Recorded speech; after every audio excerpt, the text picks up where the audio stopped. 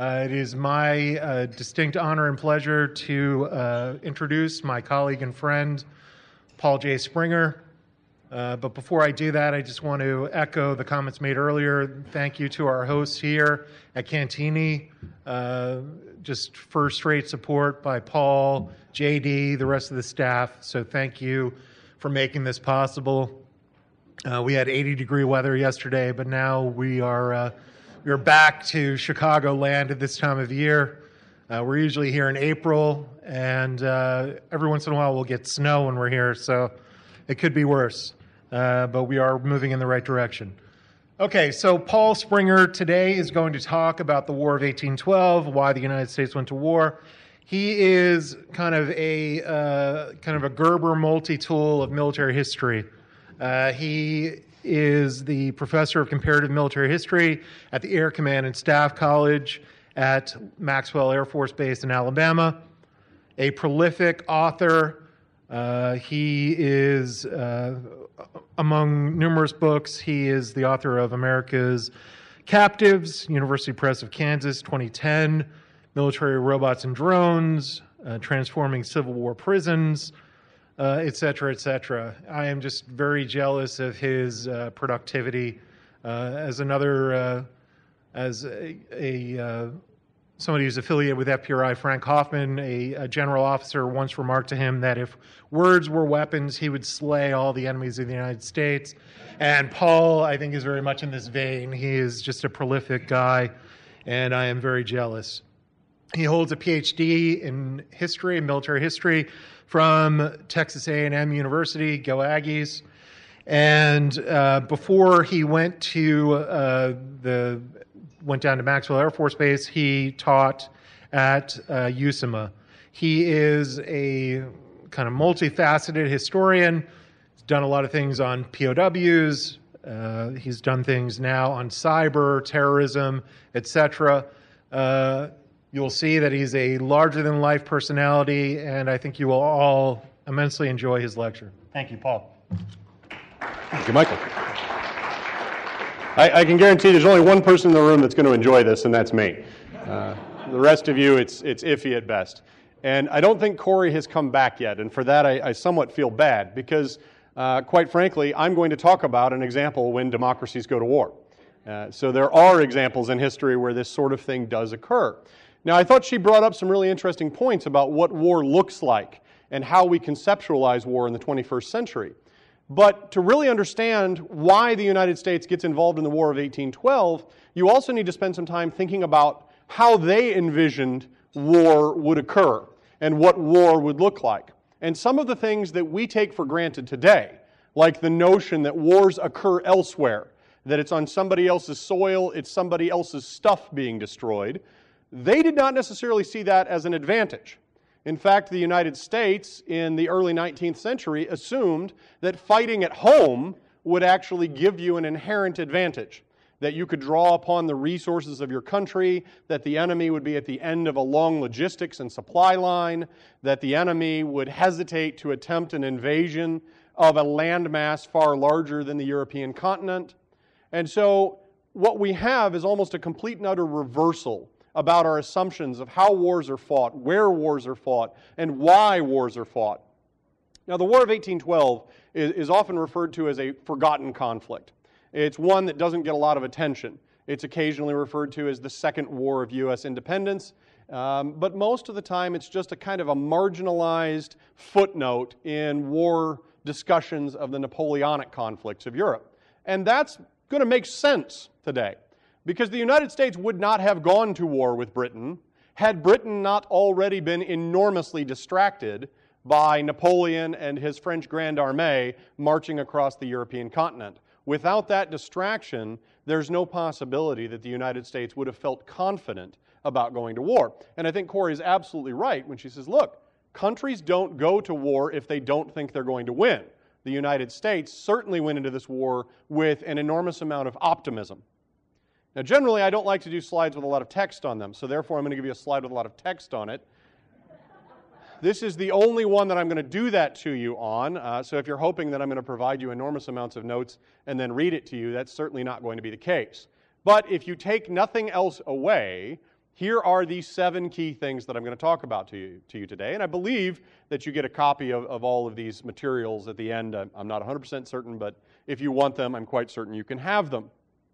So, the situation in the United States, post-Revolutionary War, pre-1812. The United States is an enormously expansionist country.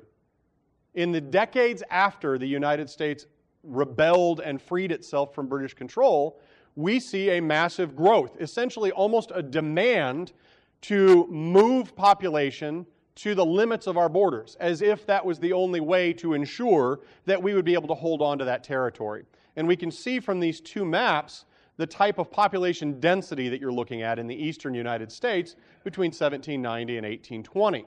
This is going to prove to be enormously important to us. The average family about the year 1800 in the United States has 8 children. And of those 8 children, 4 will survive to adulthood. So what we have is essentially a doubling of the population every generation.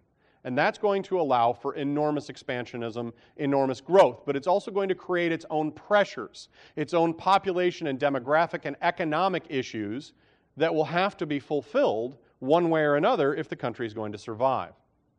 Now, in the aftermath of the American Revolutionary War, the British had agreed to abandon all of the territory that was being ceded over to the brand new United States. But more than a decade after the end of the Revolution, the British are actually still in occupation of a number of military outposts, primarily around the Great Lakes region.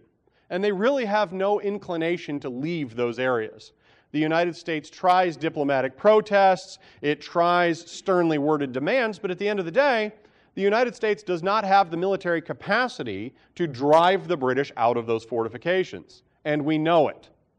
And the U.S. government is so committed to cost-saving measures and avoiding the expense of an enormous military establishment that over the course of the decade after the American Revolutionary War, we see the United States Army decline to barely 1,000 soldiers and officers. And that army, theoretically, is tasked with defending an area larger than Europe. So this is an enormous undertaking for that small group of troops, and they have no possibility of driving out British garrisons. They also struggle anytime there's a conflict with Native American groups. Because this is such a small force, and because this force is almost never consolidated into a single area, the typical approach of American warfare in the late 18th and early 19th century is to essentially call together bands of volunteers, do a couple of weeks of minimal drill, and then go marching off in search of the enemy. This is not a good approach to war. This is not probably the optimal way to go about things. And that's why if you look at this chart in the old Northwest Territory, you see a series of defeats. Because American troops tend to go marching into the woods, looking for an enemy that's using the terrain, that's familiar with the area, that's not trying to march in straight lines, and we tend to walk into an ambush.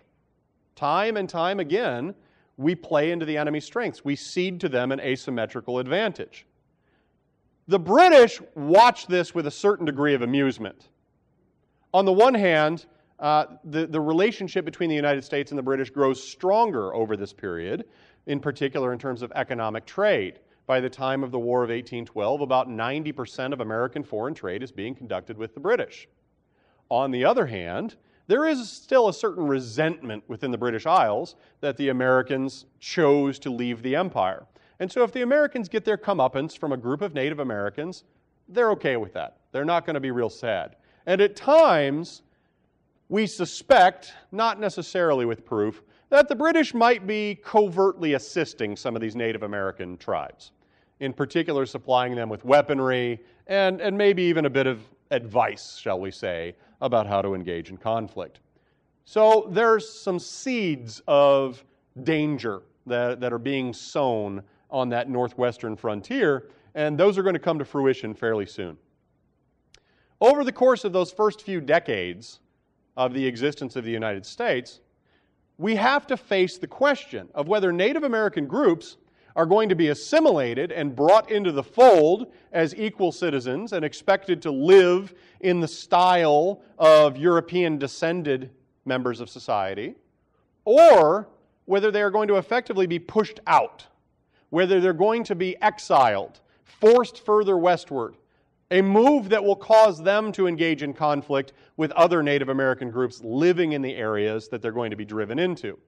What we see is that in general, European-descended citizens of the United States have very little interest in assimilating natives, and the natives themselves have very little interest in joining the European style of citizenry. So we have a brewing conflict. But traditionally, the United States, and even before the United States, the American colonies, had been able to bring overwhelming force against individual tribes on a regular basis. There had been no pan-Indian movement to bring together these different tribes, to unify them under a single leader, and to offer up a significant orchestrated resistance. That all starts to change in the early 19th century. A Shawnee named Tecumseh is going to do his best to rally the Native American tribes of the northwestern frontier at first, but later of the American Southeast as well. He's going to try to bring them together. He's going to try to form a confederacy that can resist the encroachment of whites moving into the West. Now, I want you to just keep that in the back of your mind for a little while, because we need to spend a little bit of time looking at the political situation domestically and the relationship with Europe. By 1800, the United States has been living under the Constitution for a handful of presidential administrations. We've had George Washington, who served for 8 years, and we've had John Adams, who served for 4. And overall, the Federalists, who encompassed those two individuals and the likes of Alexander Hamilton and others, had left the United States in fairly good fiscal shape, with a small but semi-professional military, with a respectable number of coastal fortifications. Essentially, the United States was capable of defending its own territory. It was not capable of any degree of power projection. We did not have a large navy. We had a handful of frigates, but for the most part, we only had small ships, most of which were not particularly seaworthy, not really useful for trying to send an invading force over to Europe, for example. But the Federalists had left us in fairly good shape. But when Thomas Jefferson comes into the presidency, he wins the election of 1800, and he and his Republican brethren have an entirely different idea of what the Federalists had done in office. They don't see the Federalists as having left us with a good fiscal policy and a sound military strategy. They saw the Federalists as reckless, willing to engage in conflict with the Europeans. They pointed in particular to the fact that French and British privateers had a bad habit of seizing American commerce. The United States, for all intents and purposes, got into a naval war with the French called the Quasi-War, which was largely over trade rights. It was also essentially over the new French government, essentially expanding, feeling its oats. They'd had a revolution as well. And in order to try to put some of this conflict behind us, the United States had sent some representatives to France whose job was essentially to try to negotiate out of the problem we found ourselves in. The French were unwilling to negotiate unless we were willing to pay a significant bribe. When we refused to play by the European rules, the French essentially said, look, if you want to pick a fight with us, you're welcome to do so. We've got the second largest navy in the world. We've got the largest army in the world. We're not at all afraid of the United States. The United States, for its part, decided it would be a good idea to try to mobilize an army out of fear of a potential French invasion. So here we are. We've been a country for about 20 years. Our closest ally in the American Revolution was France, and now we're on the verge of an open shooting war with them. But we don't declare war. Cooler heads prevail, and we managed to head this off with relatively minimal damage on both sides. Some ships were seized, a couple of ships were sunk, but we did not get into open shooting warfare. Jefferson is very pro-France. He thinks the Federalists were too close with the British. He opens new negotiations with the French with the objective of purchasing the city of New Orleans. And when the Louisiana Purchase occurs, for all intents and purposes, he doubles the territory of the United States for a minimal investment. So we have a short renaissance in the early 19th century of relations with the European continent. But, and it's a big but, the reason we are able to purchase Louisiana from the French is because there's a massive war going on in Europe. Napoleon Bonaparte has seized control of France. He has crowned himself the emperor, and he needs money to keep his army going. So he's willing to sell land that he's never seen, that has almost no French population within it, in exchange for cold, hard cash, under the assumption that at some distant point in the future, he'll be able to take those lands back if he wants to. And there is some evidence in Napoleonic correspondence that Napoleon is intending to do that very thing. Having collected money for the lands, he is then going to repudiate the agreement. In the end, he's not going to get that chance. Spoiler alert, things don't end well for Napoleon. But things are going very well for Napoleon. By about 1805, he has managed to destroy all of the continental armies that faced him. That does not make him the exclusive ruler of Europe, but it does mean that he's had a string of victories. And the only country out there that's still significantly opposing the French are the British. They're the only country that joins every coalition against France. They're the only country that never signs any significant peace agreement with France. At all times, the British are a thorn in Napoleon's side. They're driving him absolutely nuts. We in the United States see that as an opportunity. And this shouldn't come as a surprise. The United States has always, throughout its history, been willing to sell goods, including weaponry, to both sides of a conflict if we're not party to it. And we want to do that during the Napoleonic Wars. We expect to be able to trade with both France and Britain without either one of them objecting. Neither one will have an issue if we're selling things to their opponent, to their dire enemy. This is a very optimistic, very foolish worldview. Countries tend to object when you're giving stuff to the people they're trying to kill. And so it shouldn't come as a surprise to us that both sides are going to try to shut down trade between the United States and their enemy. Napoleon is frustrated by the British. They won't go away, but they also won't come out and fight. They sit on their island, they use their navy to protect themselves, they blockade the European coastline that's under French control, but they won't give him the straight-up fight that he desperately wants. So, to counteract the British blockade of the continent, Napoleon announces no territory allied with or under the occupation of France will be allowed to trade with Britain. He's essentially going to engage in a reverse blockade of the British Isles, and he thinks this approach to economic warfare will bring the British to their knees. He calls it the Continental System.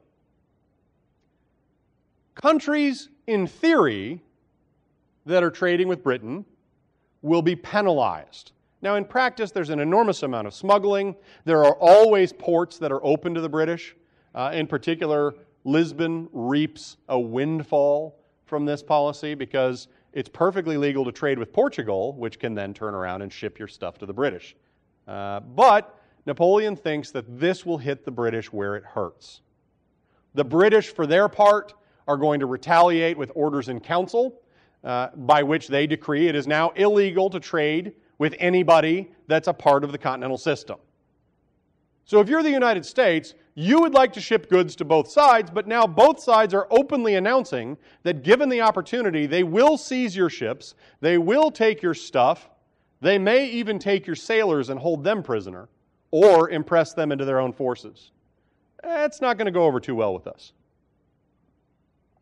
Now, to give you some idea of how paranoid the British are about any kind of potential naval threat, when they get word that there is a significant fleet in Copenhagen that may fall under Napoleonic control, even though during the French Revolution virtually every French admiral and naval captain of any repute was executed for being a part of the nobility, the British are so nervous about Napoleon getting his hands on a fleet that they sail into Copenhagen and sink, burn, or seize the fleet.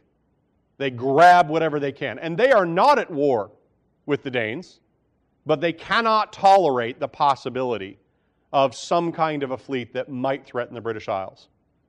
And so they're perfectly willing to destroy, to burn, to seize, to do anything that's required in order to preserve the existence of their own country. And that's something that if we throw back to Thucydides a little bit, Thucydides would completely understand the notion of eliminating a threat, even if it has not been turned against you, because a mortal threat cannot be tolerated. If you look at the works of Michael Walzer, who talks to us about just war, Walzer would tell you that if your nation faces an existential threat, there are no longer any limits on what you're allowed to do in a conflict. And that may also become important to us in the War of 1812. Now, compared to what the British are doing at sea, the U.S., under the Jeffersonian administration, has changed its entire approach to naval power. Under the Federalists, we had built at least a handful of frigates. We had started constructing ships of the line, which were the largest battleships of the day. The Republicans cancel all the ships of the line. They allow 7 of our 13 frigates to literally rot and be scrapped. So we've got 6 frigates left. For comparative purposes, the British have a couple hundred ships larger than that. This is not a fair fight. But we've been building gunboats. Gunboats are effectively rowboats with a cannon in front. They're super awesome. And the Jeffersonians like to refer to this as the mosquito navy, that it's just going to swarm you, and it's going to hit you from all sides, and it'll be super maneuverable. It's not. This is a terrible idea. This is one of the dumbest naval innovations of all time. These ships are poorly built. If they're not constantly maintained, they rot and sink in under a year. Gun for gun, they're actually more expensive, not less expensive than larger ships. They're harder to crew, and in conflict, if you sneeze on them, they sink. So these are not a good idea. But as a cost-saving measure, this allows the Republicans to essentially say, look, we've got the whole coastline secured. Nobody can face our rowboats, which can't go more than a couple miles offshore without being swamped and sunk. So nobody would dare come and pick a fight with us. Well, that's just patently false. The British show up all the time on the American coastline, and they do stuff like this. This is impressment. This is the British grabbing somebody and saying, hey, guess what? You're now in the Royal Navy. Good luck. Now, under British law, any British citizen was subject to impressment in time of war. And since they're in the middle of a death struggle with Napoleon's France, it's not a surprise that that means they are pressing people into naval service. It only applies to British citizens, but according to British law, you cannot renounce British citizenship. If you are born in the British Isles, you're British for life. It's kind of like being Catholic. You don't get to walk away. And that means if the British overhear you talking and you appear to have an Irish accent, good enough for me. You're going in the Navy. He sounds vaguely Welsh. Going in. Scottish, absolutely. British, I can't believe they would even try to avoid service, but we're grabbing them. Now, not surprisingly, a lot of professional sailors within the British Navy would much prefer to not be in the British Navy when they could take service on American merchant ships, get paid about 50% more, not get shot at on a regular basis, have better food, less discipline. It's a great deal. And since the United States is conveniently willing to provide citizenship papers for pretty much anyone, and citizenship papers don't have a photograph, obviously. They have a very brief description. My citizenship paper in 1805 would describe me as an adult male with brown hair and blue eyes. That's it. So my paper could probably be used by several of the people in this room, and that's exactly what happens. Americans sell their papers to the Brits. The Brits then transfer over to American shipping. By one estimate, there's about 70,000 British sailors serving on American merchant vessels in 1805. They're dodging the wartime dangers. They're making a little money. And the British don't like that. So the British claim that they have a right to stop any American vessel on the high seas and to search for deserters or British citizens that can be pressed into service. The naval tradition says warships are an extension of a nation's soil. You're not allowed to do that. But if might makes right, the British are certainly willing to ignore whether this is a moral behavior because, again, they are in an existential struggle. They are willing to press anyone into service. And service upon British vessels is no fun.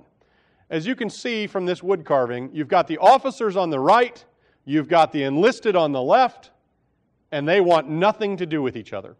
Officers, in many ways, are absolutely terrified of their enlisted personnel, who, given the first opportunity, are likely to launch a mutiny. In turn, the enlisted personnel can't stand the officers who get all the good food, who get the comfortable living conditions, and who impose very harsh discipline. So the Royal Navy is not a happy and friendly and fun place to be for anybody involved. Now, the British actually have a fairly significant naval intelligence program. This consists of an awful lot of sources of information, particularly in American harbors, that will often notify the British for a small fee if there are any British subjects that happen to be serving on American merchant vessels or on American warships. And that's how the British know which ships to stop as soon as they reach international waters. And on June 22nd, 1807, a nasty incident is going to occur. 9 miles off the American coastline, the British HMS Leopard, mounting 54 guns, hails the American USS Chesapeake, mounting 40 guns. We are not at war. These are sovereign ships, but the British have a tip that there are 4 Irish deserters from the Royal Navy that are serving aboard the USS Chesapeake. So the British hail the Chesapeake, but they don't say, hey, by the way, we're going to come over there, search your ship, take some people off of it, and then wander away. They say, we have dispatches for you. We've got messages for you. And so the Americans say, all right, come on aboard. We'll exchange whatever messages we've got. While on board, a British lieutenant starts talking to different American sailors and determines for himself that sure enough, those 4 Irish deserters are on board the Chesapeake. So he gets back on his longboat, heads back over to the Leopard, notifies the captain of the Leopard that yes, they are on there. At that point, the Leopard notifies the Chesapeake that they intend to board and remove any deserters from the Royal Navy. Now, the American captain in question, not okay with this. That would be a violation of our sovereignty. First of all, we don't have any Irish deserters on here. And second of all, you're not coming on board my ship without my permission. And that's all the provocation that the British need. Rather than further discussions, the British open fire on the American vessel. They fire 3 broadsides at point-blank range into the Chesapeake with devastating effect. This knocks the Chesapeake completely out of action. The Chesapeake is not able to fire a single gun in response. At the end of the 3 broadsides, there are 3 American sailors dead, there are 16 wounded, and for all intents and purposes, the Chesapeake is just a floating pile of matchsticks. And at that point, the British call off the attack and announce, we're coming over. They come aboard the Chesapeake, they select 4 individuals on the basis of their accents, remove them from the Chesapeake, and then sail off into the sunset, perfectly happy, perfectly satisfied about having done their duty, not at all concerned about the fact that they have just killed American sailors on an American warship. It seems to come as a surprise to the British that the Americans are even upset about this, that the Americans would have a problem with this. Thomas Jefferson is infuriated, but he also knows there's not that much militarily that he can do about it. And that's the unfortunate situation of having allowed your military to atrophy into nothingness in the face of the largest naval power on earth. Sometimes you really do have no choice. Sometimes you really are backed into an untenable situation. So that's going to fester. And the British are in no hurry to even respond to our diplomatic demands. Now, eventually, 4 years later, the Admiralty will decide on the case of those individuals. Of the 4 taken off, 3 are determined to be American citizens and returned. They were born in Ireland, so they were right about that part, but the British decide that maybe pushing this issue this far is a bad idea. The 4th actually was a deserter who actually had jumped ship from a Royal Navy vessel, and they executed him out of hand almost immediately upon determining his identity. But they send the other 3 back. They're going to eventually pay reparations to the United States and by extension to the crew of the Chesapeake who were killed and wounded in the broadside. But it's 4 years later by the time they actually get around to it. Also 4 years later, the United States has embarked on a bit of a frigate building program. One of those frigates, the USS President, mounting 54 guns, is essentially sailing up and down the American coastline to try to deter this very type of impressment behavior. It comes across a British ship with 20 guns, and there's a little bit of confusion as to exactly how the messages went back and forth. But the vessel that it comes across is called the Little Belt. Apparently, the captain of the Little Belt was believing that British ships, regardless of size, could stand up to any American vessel, and that he would have the full backing of the Royal Navy. On May 16, 1811, the President and the Little Belt begin firing upon each other. To this day, we do not know who fired first, but we do know who fired last. Because the Little Belt is so outclassed, it has no possibility of victory. Most Americans see this as a major win, a vindication for the Chesapeake Leopard affair. The British see it as an unprovoked attack in international waters, but they're willing to be conciliatory. They're willing to try to prevent any further conflict with the United States because they're still so tied down trying to deal with Napoleon that they can't handle any distractions. They can't send any forces over to the United States. So they're backed into a corner again. The United States, for its part, feels like we're being victimized, mainly because we are. Over the course of 1806 until 1811, 900 American merchant vessels are seized by either French or British privateers or warships. 900 merchant vessels. The cost of insuring a cargo on an American vessel between 1806 and 1811 goes from 10% of the total cost of the goods to almost 40% of the total cost of the goods on board that ship. Because it is so dangerous to venture anywhere away from the American coastline. There are French and British privateers out there looking to make their fortune by seizing on the thinnest of margins of any justification any ship that might be headed towards their enemy. So how do you stop this? Well, you could build up a big navy, you could send all of your vessels in convoys, you could pick a fight with anybody that came nearby, or you could just announce, well, we're just not going to engage in trade anymore. We're going to embargo all trade to Europe.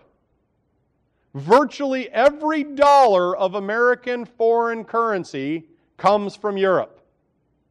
Virtually all imports come from Europe. On the other hand, American exports account for less than 2% of European trade. So for us to embargo, it cuts off all of our importation ability, all of the things that we've become dependent upon and absolutely love and can't live without, while having almost no effect on the Europeans. They barely notice. This is a mosquito biting a rhinoceros. The rhino doesn't know, doesn't care, couldn't care less. So we're cutting off our nose to spite our face. It has an enormously deleterious effect upon northeastern merchants in particular. Very, very painful for anybody that was involved in significant overseas trading. There's a lot of smuggling. Americans have always been somewhat iffy about following our own laws, and when these laws get passed, we wind up seeing smuggling all up and down the coastline, which means now the American government has not only deprived itself of trade, it has also deprived itself of all the revenues that might come from that trade. But Jefferson sees this as the only way that he can protect American vessels from being seized, because we just don't have the capacity to defend ourselves. We're so weak at sea, we have no choice. On land, we continue to have problems in the northwestern frontier. And this cartoon is representative of a lot of the American perspectives as to exactly what the British are doing in the Northwest. The British are annoyed at us at sea, so maybe they are paying Native Americans to kill and scalp Americans? Maybe not. In fact, there's no evidence that the British are actually paying them to kill. There's quite a bit of evidence that the British are trading with Native American tribes, that they're selling them powder, they're selling them guns, they're selling them steel weapons. But there's no real evidence that the British are actually trying to foment some kind of a significant internal conflict. The person that is trying to foment that conflict, as I mentioned before, is Tecumseh.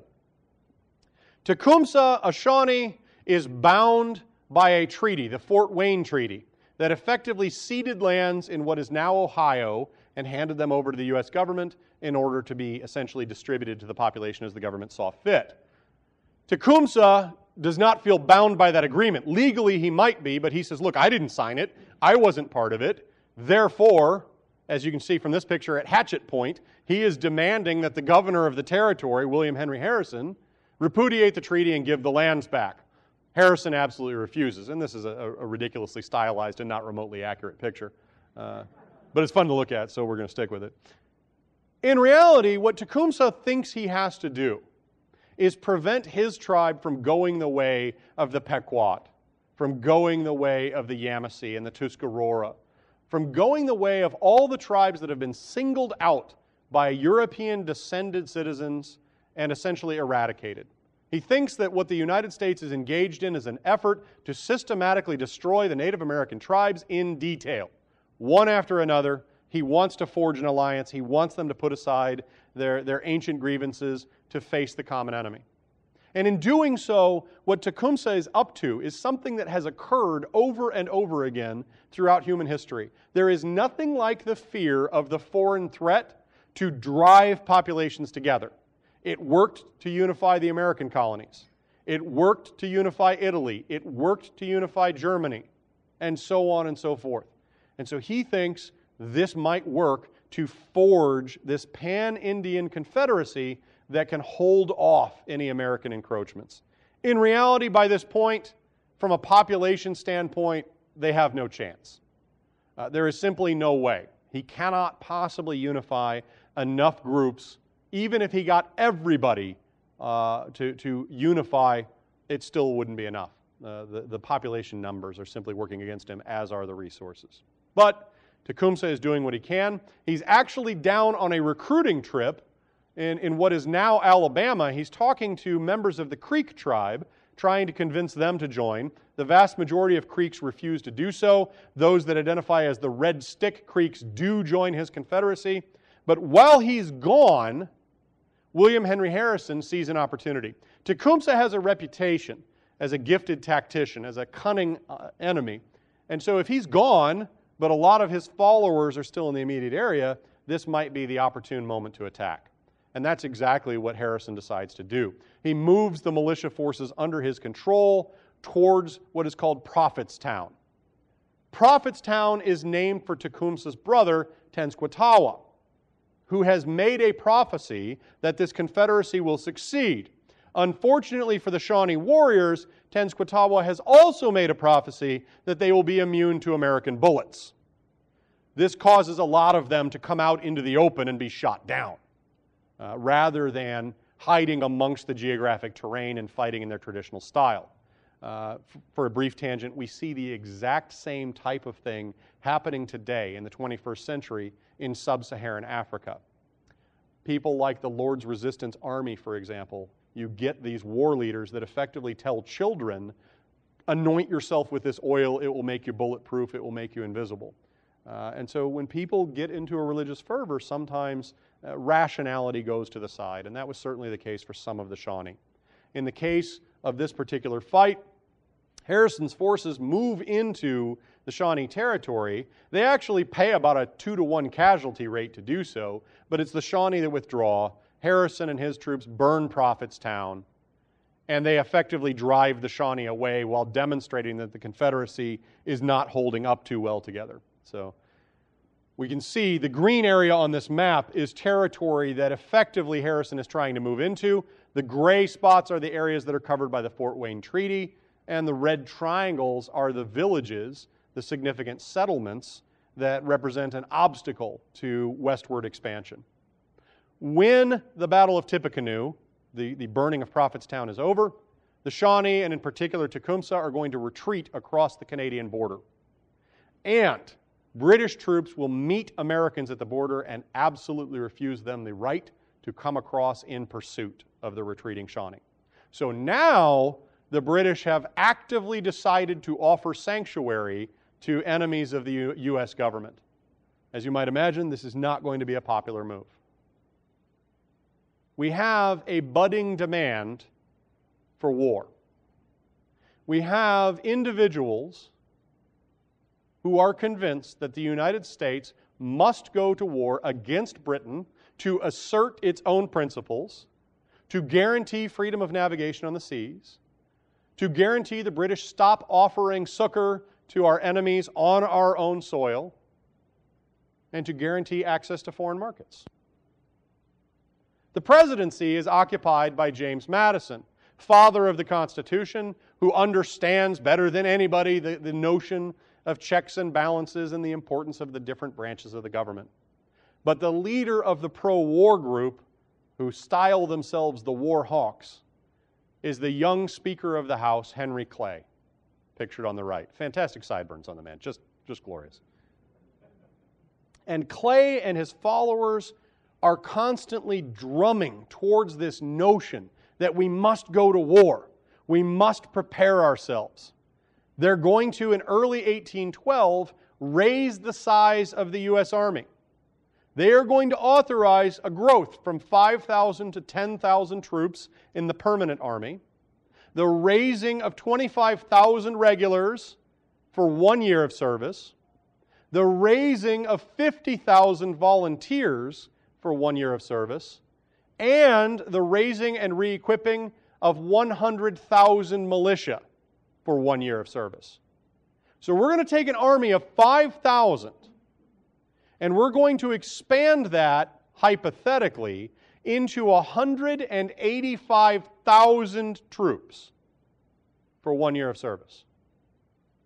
And in 1 year, we think, we'll have all the time we need for those forces to sweep across the border into Canada, primarily, of course, just in pursuit of Tecumseh. But since we're there anyways, we might as well capture everything and keep it, because we kind of sort of assume the Canadians won't mind and that they'll totally be okay with joining the United States because, you know, they're like us, right? But more polite.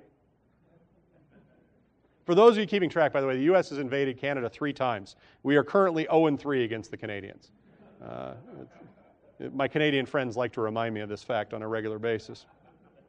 So we're going to build ourselves an army. And if you're going to have an army in a time of being as fiscally responsible as possible, there's no sense in building one if you're not going to unleash it.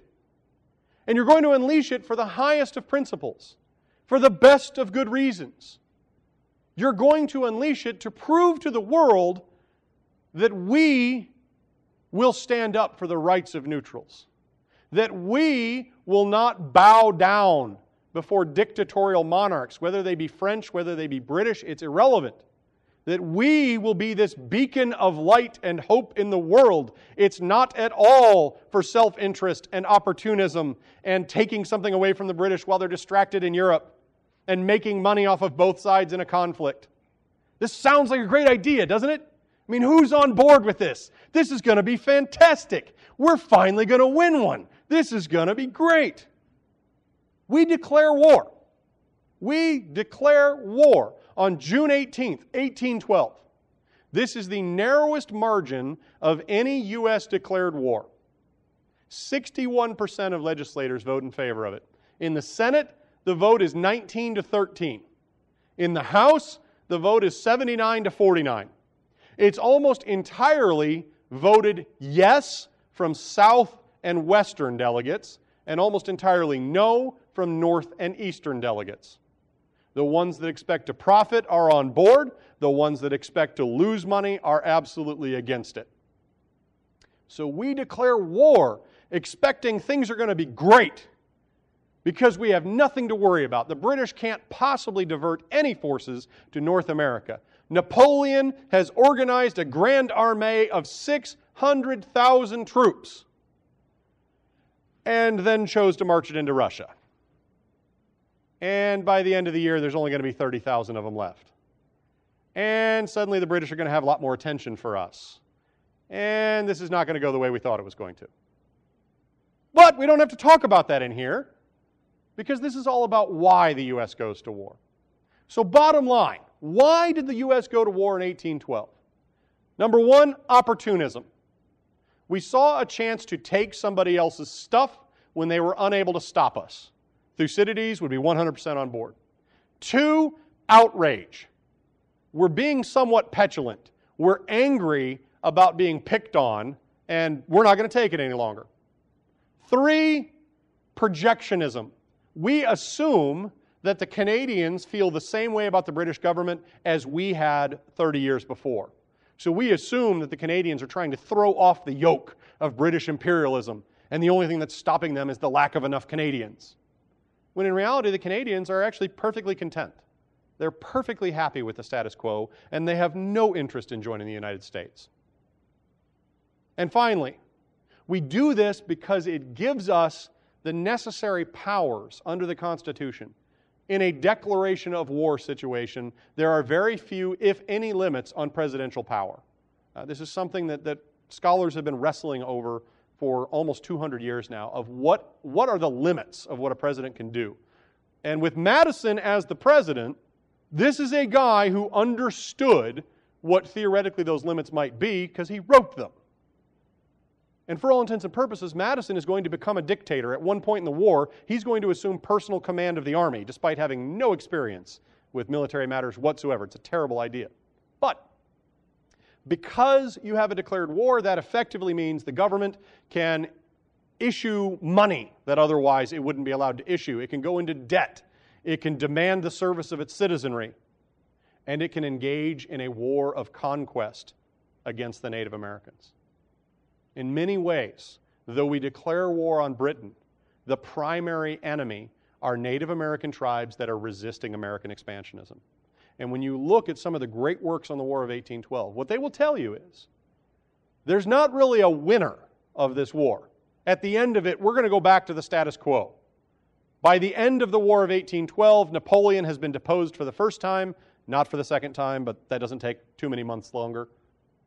By the end of the War of 1812, the British have no more national emergency, so they're going to give us the concessions that we ostensibly went to war over. By the end of the War of 1812, Canada will remain in British hands. Despite some really heavy fighting up there, Canada will remain in British hands. So for all intents and purposes, we go back to the status quo antebellum, except for the Native American tribes.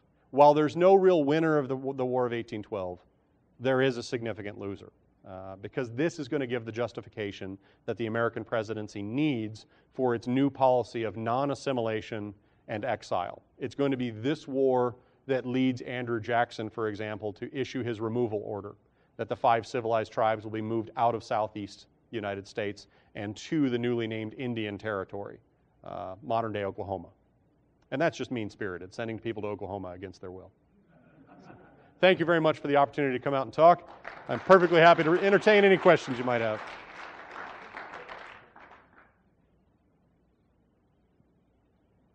Sir. Thank you, Brian Harding again, Mott Community College, Flint. I was just wondering, I thought the United States invaded and unsuccessfully Canada twice. I didn't know it was actually 3 times. 3 times if you count the 7 Years' War, so the French and Indian War. I see, so okay. We invade during the Revolutionary War. Benedict Arnold's in charge of that invasion. It does not go well. We invaded once when it was still under French control, so French Canada. It did not go well. And then we obviously invaded in the War of 1812, and it really didn't go well. So we burned the Canadian capital such as it was. The British response was to burn ours. Just incidentally, this past summer I happened to go to the Shropshire Regimental Museum in Shropshire, England, and they actually have mementos taken from American troops who dropped everything and ran as fast away as they could from Washington, D.C. at the Battle of Sharpsburg. Sharpsburg and Bladensburg. Yeah, it's incredibly, this war from a tactical standpoint is incredibly embarrassing to look at.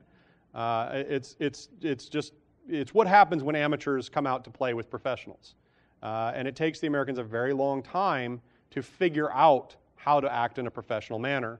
And even at the end, with overwhelming numbers, there's a lot of luck involved. I mean, a lot of Americans think we won the war. because the last fight of the war is at New Orleans, which occurs after the peace treaty has been signed, but before anybody hears about it. We win at New Orleans, and by winning I mean Jackson, with a ragtag band, including about 800 pirates, fights off a really poorly carried out amphibious assault. The British withdraw, and word of the Battle of New Orleans reaches the major urban population centers at the same time as word of the Treaty of Ghent. And so the newspapers are covering it on the same day. Hey, we win at New Orleans, and the war's over. Victory!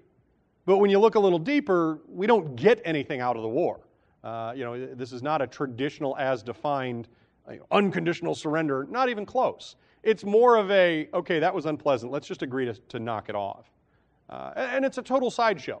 I mean, the Americans were fielding forces of a few thousand troops. Napoleon is fighting his battles with 150,000 under his personal command. And so to the British, this is a sideshow. But by 1814, when Napoleon gets removed, when the final coalition drives him out and he surrenders and goes into exile, the first thing the British announce through diplomatic channels is, by the way, this guy, the Duke of Wellington, that totally beat Napoleon, yeah, he's going on an extended North American tour. So say hi to him when he gets there. And that's a pretty effective tactic. It's a pretty good intimidation factor. Sir. I am Freddie LaFemina. I teach in New Jersey, Ridgewood High School. I guess my question is around the idea of this Indian problem, like calling it a problem, and I was just wondering if you thought that'd be a helpful theme for thinking about American war throughout the 19th century, or even 18th and 19th, as a recurring feature, and what you think changes over time, and then also is opposition to the war animated even rhetorically by arguments about not confronting Native Americans or protecting them or anything like that, or is there more or less building consensus around non-assimilation? So, to answer your first question, yes, absolutely. There's an enormous amount of material that you could work with in terms of, you could do a great unit just on the opportunism of attacking Native American groups. So you look during the American Civil War, there's an enormous amount of fighting against Native American groups just completely elsewhere. And there's Native American groups that use the U.S. Civil War as an opportunity to attack as well.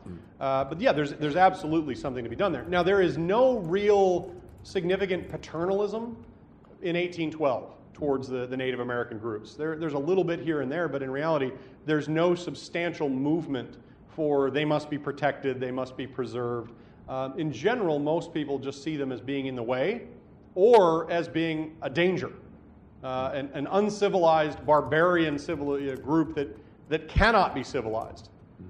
And that's part of the presumption, is that they cannot be brought into the fold because they haven't chosen to assimilate over the course of the last 150 years, so obviously they don't want to. Now, in reality, that's definitely a very skewed view, and of course there's a certain ethnocentrism to assuming that they ought to assimilate. But there's really no significant opposition to the war on the grounds that attacking the Native Americans would be wrong. And I'll just slide one to your left there, sir. I'll hit all three of you in a row. So whichever one of you wants to go next. Sure. Hi, David Lonborg, New York City.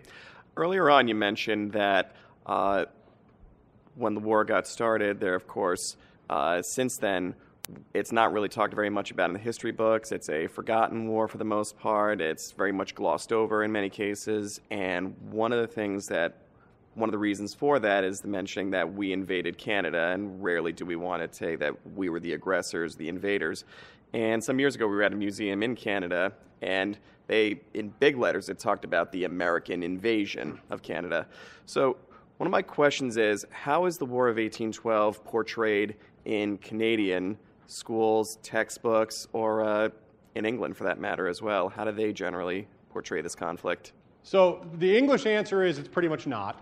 It's a footnote at best, because any English textbook that's talking about conflict in that time period is talking about the fight against Napoleon and being the heart of the coalition. Canadian textbooks, on the other hand, this is a big deal. Americans outnumber Canadians more than 10 to 1 in 1812. And so for them to have fought off an invasion, to them, is proof positive of national vigor and martial capability and success. So it is a much bigger deal there. Now, I mean, there were a lot of factors working on behalf of the Canadians that probably helped them out. And so, I mean, the theme of this conference obviously is why we go to war, but a quick anecdote for you. In our initial invasion, essentially the regulars go across the river into Canada, and the militia refuses to follow. The militia, which is the bulk of the forces in question designated for the invasion, just says, sorry, we're a defense force. We're staying right here in New York. We're not coming over. To which the regulars go, but if you don't come over, we're going to be overwhelmed. We're going to be destroyed. Well, sorry, shouldn't have crossed the river. Well, could you at least send the boats back? Well, no, these are our boats. We're not going to let you use the boats again. So not only does the militia refuse to come over, they refuse to even bring the boats back to evacuate the regulars. They just leave them out there hanging. And as you might imagine, this does not go well. The American force is forced to surrender. It's horrifically embarrassing, and there's all kinds of recriminations. The militia has this special place in American society post-American Revolutionary War. There's a big argument for about 50 years about who was more responsible for winning our independence. Was it the militia, who comprised the bulk of the troops, or was it Washington and his Continentals, who were a smaller but professionalized force? Politically speaking, the militia so outnumbers the regulars that the official answer becomes the militia are responsible for our revolutionary success, even though in practice that's not true. I mean, Washington summed it up as the militia show up, they eat all the food, and they go home. They don't really do anything other than, occasionally seeing their numbers is intimidating unless somebody gets close enough to realize they're militia. And so, this War of 1812, I said 185,000 troops, which sounds huge, but 100,000 of those are militia who tend to be very poorly trained, poorly armed, have no discipline, insist on arguing with their officers about everything, and if subjected to any kinds of regulation or anything like that, they just leave. They just quit and go home. And there's really no repercussions to that. They don't get punished as deserters. They don't get hanged. They just go home. So they're incredibly frustrating. But the Canadians, yeah, they teach it. They love it. I think it's probably grown in prominence over the last 200 years, which is to say, the more powerful the U.S. becomes, the more exciting it is to have beaten them. So it's just a guess. Sir. Hi, Jay LeBlanc from Littleton, Colorado. You also mentioned about talking about this as the Second American Revolution and seeing it as, in some ways, as a sequel. I'm wondering about the generational aspect of that you're talking about, leadership that 30 years earlier was the young soldiers or the kids during the American Revolution, and how that affects the motivation of people to want their own generation of leadership, like Andrew Jackson talking about that he saw this as a debt of retaliation because he had been injured, as a kid during the American Revolution, that type of thing. I'm just wondering if you see that as one of the motivators for new generation wanting their own fight against the British. There's definitely some truth to that, particularly from leaders, officers, and political leaders. The bulk of the troops that you're talking about were born after the Revolution, so they've heard tales about it. But from time immemorial, young people have done dumb things, like signing up for a really bad war.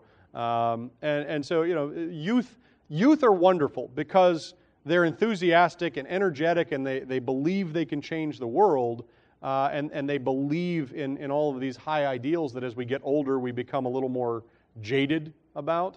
But in terms of who's volunteering for this war, the vast majority of the troops are in the 16 to 21-year-old range.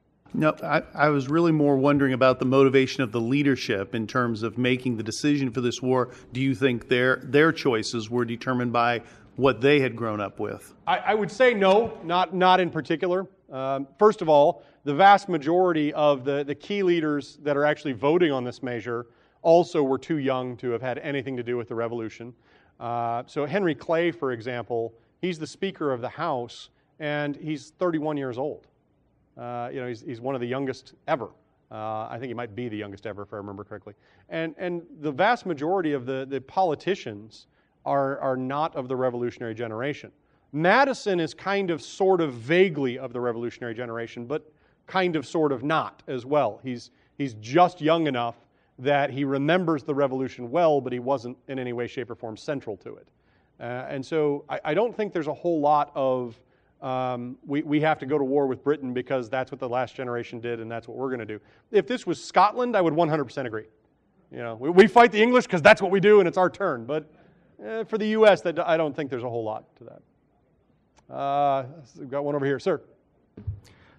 Richard Vandenbosch, Modesto, California.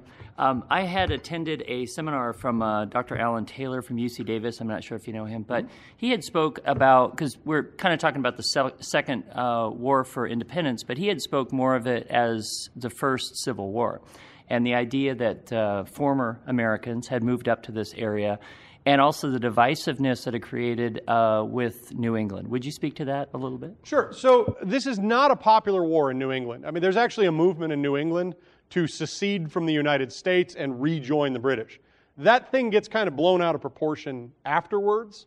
At the time, there were some firebrands that said we should do this, but there was not a groundswell of support for leaving the United States. But there was an awful lot of resistance to things like sending resources and sending state forces to fight the war. And the group of U.S. volunteers, this is 35,000 of the 185,000 troops, the states get to pick who their officers are going to be. And so the states are picking people, if you're in the Northeast, who have no interest in leading those forces across state borders.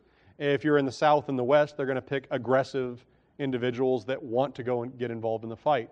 It's often referred to as the Second War of Independence because it's the same opponent. But in reality, at no time do the British have any interest in trying to reabsorb the American colonies. The British are literally trying to fight this war as cheap as possible. They want to put this fight out of the way. When they finally get to the point of burning Washington, it's because the first 2 years of trying to hold the Americans off at arm's length has not been enough for the Americans to go away. How many of you have younger siblings? Okay, so think back to your childhood and your younger siblings. I was the younger sibling, and I would get enraged at my older sister, and my older sister's usual method of fighting was to put her hand on my forehead and just let me swing away. And that's what the British are doing for the first 2 years of the war, is they're trying to do everything they can to just make the Americans quit, just knock it off. By 1814, they finally decide, okay, the Americans aren't just going to quit, so what do? Well, by European standards, if I capture the enemy's capital, it's game over. So there's their capital, let's go capture it, and then the Americans will quit and go away. They almost managed to capture the president, which would have been a nice bonus. In the end, even that's not enough to make us quit, in part because Washington is such a young city and so not important to the Americans yet. Had they done that to New York, had they done that to Philadelphia, maybe that would have been enough to really make us quit. But by doing it to Washington, I mean, what comes out of that for us? Their follow-on attack at Fort McHenry. And now we're singing a national anthem about it, to the tune of a British drinking song. But that's, a totally different issue. So to a certain extent, I mean, it's really bizarre to watch how much the Americans are invested in this and how little the British care. The British for the whole war have no idea why we declared war on them. They really don't get it. And so they're stunned that this little pipsqueak nation is gonna pick this fight for what to them seems like no purpose. And here we are just determined to prove that we're a big player now. We've got a big army and a huge navy of a handful of ships. And so when you look at the actual engagements, there's a bunch of one-on-one ship engagements. And this is U.S. vessels picking fights with a single British vessel. And we win 2, draw 1, and lose 1. And we call that, hey, that's a win in the war, right? Of the 4 ship engagements, we won 2 of them. So clearly we're the superior naval power. Thank you very much. It's to the British, this is a sideshow, and almost an embarrassing one. Sir.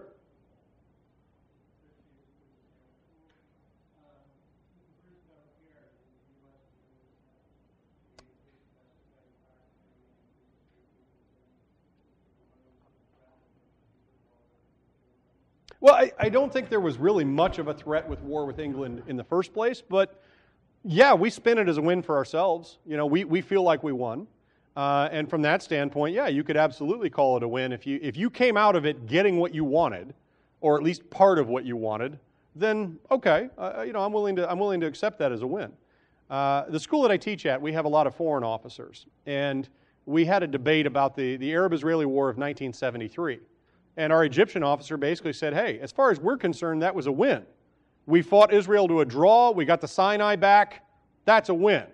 And the Israelis going, no, that was a win for us. We halted your invasion. We drove you back. We got a peace deal. You're the only country that's actually signed a peace treaty with us. That's a win. It's nice when both sides can come out of a war and call it a win. If you ask the British, they would tell you they won the War of 1812. They burned our capital. At no point was anything significant of theirs under any threat. The entire war was fought on our territory, and at the end, they got exactly what they wanted. And so, it's nice when we can all walk away feeling like winners, as long as none of us self-identify as Shawnee. So, I'm not saying that as a joke. I'm saying that as, Native American tribes are the unmitigated loser of this fight. But everybody else, sure, I mean, they can call it a win if they want to. But from the traditional standards, it's a draw. Yeah. Sir. Paul, you mentioned that James Madison, perhaps more than anybody else, knew the limits on presidential power because he wrote them into the Constitution. And yet the declaration of war unleashes presidential powers. I'm just curious as to what he was thinking. Was he conflicted about this apparent contradiction or not? Well, I don't think he saw it as a contradiction because essentially, the Constitution does not lay out how to do much from a practical standpoint. It lays out the organizations and trusts them to function. But it does very specifically say, this is how you declare war, and here's who's in charge. And if you make the president a dictator under a declaration of war, and the only way that a declaration of war can stop being a situation of war is that the president negotiates a peace treaty, which is then ratified by the Senate to essentially turn off the war, I think he fully well understood what that meant, because Madison based a lot of the Constitution off of Roman Republican law. And the Roman Republic, on a number of occasions, would vote dictatorial power on a temporary basis to an individual because they understood that Republican democracies are not good at conducting war without one person in charge to streamline decision-making. And so I think Madison fully understood that war is such an exceptional crisis that you don't have time for trusting a room full of people to figure out exactly how we're going to do things. If you want a simple experiment of this type, just walk into a room full of 20 people and invite them to lunch, but don't tell them where. And they'll start fighting immediately over where we're going to go to lunch. If you walk into that same group and you say, hey, who wants to go to lunch at X, the vast majority of them will come along. But if you leave it open, they'll discuss it all day. They'll waste the entire lunch hour arguing about where to go. And so Madison certainly understood that notion. And personally, if I can wander off on a tangent again here, I would tell you that in many ways, the U.S. has now almost made it impossible for us to declare war. Now, that's partly because the United Nations Charter effectively says you're not allowed to declare war on other people except under very extreme circumstances. It's partly because Congress in the United States is absolutely terrified of handing that level of power over to a president ever again. You look at the War Powers Act, and this is Congress effectively saying, we will grant you some of the powers of war under certain circumstances, but not all of them. We reserve the right, for example, to turn off funding. Under a declaration of war, Congress doesn't get to turn off funding. The president, as dictator, can effectively fund whatever he or she wants. And we saw that in World War II, where President Roosevelt is engaging in enormous deficit spending on a wide variety of projects that Congress is not consulted on, not told about, not allowed to be aware of. Look at the Manhattan Project, $2 billion for the development of a weapon system that may or may not work. Roosevelt thought, in his capacity as president, it was absolutely necessary. So he did it. But he didn't go to Congress and ask for $2 billion. He just spent the $2 billion and a further $3 billion on the plane to deliver said atomic bomb. That's how war works when you're in a declaration of war in the United States. But imagine a scenario where Congress declares war and the president refuses to negotiate an end.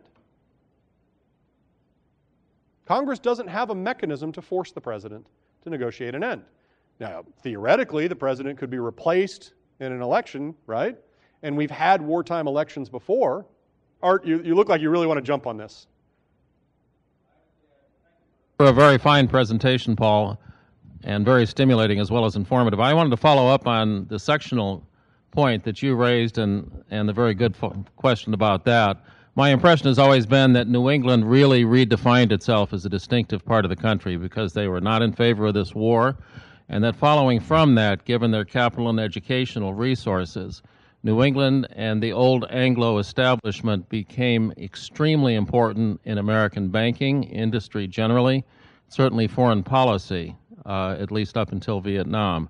Is that an accurate impression, or is that a misperception? Absolutely. This is where where the New England identity really emerges, where they really start to see themselves as a regional conglomeration as opposed to individual states that occasionally have similar interests that happen to be next to each other.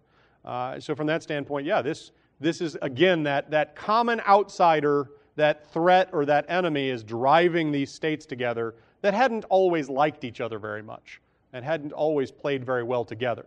Now, obviously shortly after the War of 1812, Massachusetts is going to spin off Maine into its own separate state, which in some ways is, they're cutting more than half of their territory when they do that, but they're also increasing the clout of New England in the Senate. They're creating 2 Senate seats out of thin air, out of Massachusetts territory. And when you're talking about a Senate in 1812 only had 32 members, when you add 2 more senators that hypothetically will have your regional interests at heart, that can really swing the balance, especially if other states start doing the same thing. So yeah, you're absolutely right. Looks like we've got you back up. Oh, I'm sorry. Ma'am, my vision to the peripheral is not good, so you may have to just start waving. Oh, no problem. My name's Lenore Hano. I'm from Centennial High School in Minnesota. And my question is, I'm primarily a world history teacher, and I like to find ways to embed elements of American history when possible. And I'm wondering if you can think of any comparisons with other parts of the world in treatment of indigenous peoples that would be an appropriate comparison-contrast piece between how a power treated its indigenous peoples. Thank you. It's always been my belief that when you put 2 populations of humans together, they're going to do 2 things. One of them is fight, and the other one's fornicate. And you see mixed populations as a result. I'm being polite by using that term, but pretty much anywhere you see European colonial movements, you see these kinds of how are we going to respond to the natives. Now, sometimes those natives are technologically completely behind. We see that in North America, for example, where you essentially have a Stone Age culture at the time of first contact, and over time, you're going to see some reversals. So you fast forward a little bit to the Battle of Little Bighorn, the Native Americans are better armed than the American Army troops that are there because they've been purchasing their weapons on the open market, whereas the U.S. Army is going for cost savings. And so the U.S. Army troopers that are there are firing single-shot rifled muskets, whereas the Native Americans are firing repeater rifles. And not surprisingly, this does not turn out well. You see some conflict between the Australians and their Aboriginal populations. You see a lot of conflict between European populations in Southeast Asia and the native populations there. So, for example, one of our speakers, Dr. Silby, has a fantastic work on the Boxer Rebellion, which in many ways, the Boxer Rebellion is an example of this sort of concept of, wait a minute, we're not sure we like having you in our territory. We're not sure we want you to be part of this. Maybe we'll make a movement to try to drive you out. And we see that over the course of kind of waves. So in the 19th century, you see some of that. You see an enormous wave of this type of conflict really in the 20th century, post-World War II. The anti-colonial movement, there is an awful lot of examples of, for lack of a better term, the natives trying to drive out the invaders. You see it in sub-Saharan Africa, you see it in the Middle East, and sometimes it's the Europeans' own fault. You know, when Lawrence of Arabia starts going around and whipping up support against the Ottomans, who are invaders, this has the secondary effect of creating this nationalism and this fervor against the Europeans who decide to replace them. So anywhere you see one population trying to move into territory that's already occupied, you're going to see some elements of that. Sir? I was going to say I could ask one-on-one, but I'll just ask it. I was just wondering, I was looking at your bio, and I know that you take a lot of these ideas into the present, very close. And so I wanted to ask you about drone warfare, or because it seemed like a really useful idea to talk about Congress not declaring war formally as actually a way of holding on to power and oversight, not the opposite. And so I was just wondering if you could take that idea and the War Powers Act forward to today, and if, like, for instance, is what happened in Libya an example of President Obama's power being reined in as a result of sort of the balance of power between the Congress and the President, and then in the context of this drone warfare, which I'm sure we'll talk about a lot, just sort of low-grade warfare that people are not feeling in many, many countries, happening right this second, sort of at the helm of the executive, it seems like. So if we take Libya, for example, the War Powers Act says you have to notify Congress if you're going to send troops anywhere. You have to notify Congress within a set period of time of the fact that you have done that, and you need congressional approval if you're going to leave them there more than 30 days. You don't have to notify Congress if you're sending machines. You only have to notify Congress if you're sending American personnel. And if you can fight a war that doesn't put any American personnel at risk, then hypothetically, you don't have to notify Congress of anything that you're attempting to do. Now, in practice, if you launch an airstrike with a Reaper drone over Benghazi, that's an act of war. That's engaging in an act of violence on enemy sovereign soil, and that's an act of war. But it's definitely not a declared war under U.S. law. In 2001, the authorization for the use of military force just effectively said, and you should read this. If you've never read the AUMF, you should. It'll take you less than a minute. It's shocking that the level of violence that you are able to enact can be done on less than a page. But the authorization to use military force effectively says the president has the power to engage Al-Qaeda or any affiliated groups anywhere in the world on his own authority until and unless that AUMF is rescinded. Since the AUMF is a congressional action, they can rescind it anytime they feel like it. But the political cost of announcing we're not going to let the president attack Al-Qaeda and its affiliates, far too overwhelming. I do not anticipate the AUMF ever being revoked under any circumstances, nor does it necessarily have to be expanded. After all, how do you define somebody as being an Al-Qaeda affiliate? The Islamic State and Al-Qaeda have effectively been at war against each other, but the Islamic State grew out of Al-Qaeda in Iraq. So therefore, there was some affiliation for a while, and an awful lot of the leadership of the Islamic State were members of Al-Qaeda. So therefore, that's all the affiliation we need, right? You look at groups like Boko Haram in Nigeria, which has pledged formally its support and allegiance to the Islamic State. So now, by extension, it's okay if we attack them, because A is related to B, B is related to C, C is related to D. Therefore, by the transitive property, A is related to D. And you can just kind of constantly expand these networks. If you can find a single link between them, and you always can, then by extension, it's perfectly fine to attack them, and you've effectively allowed the U.S. to engage in war in perpetuity without any real checks. Now, hypothetically, you could cut the military budget, but we've seen how that goes over politically as well. We currently spend 10 times as much as the next highest spender, and yet it's not enough.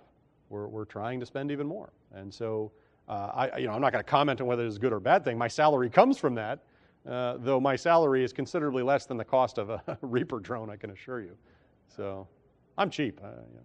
Yeah, you're welcome. Sir. Brent Mills, Houston, Gig'em. Gig'em right back at you. I was thinking about Clausewitz and the Trinity and the symmetry between society and the military. And I want to get your thoughts on how much did that mythology of the revolution, reliance on citizen soldiers, and society's expectations of that classical Machiavellian reliance on militia, how much over the course of U.S. military history has that caused us to start slow and finish strong because of our lack of reliance on regulars, as opposed to society's idea that soldiers of democracy have to be citizen soldiers? There's a fantastic book that I would encourage all of you to check out by Heller and Stoft entitled America's First Battles. And what they did was they looked at the first battle of, at the time they wrote it, every American conflict.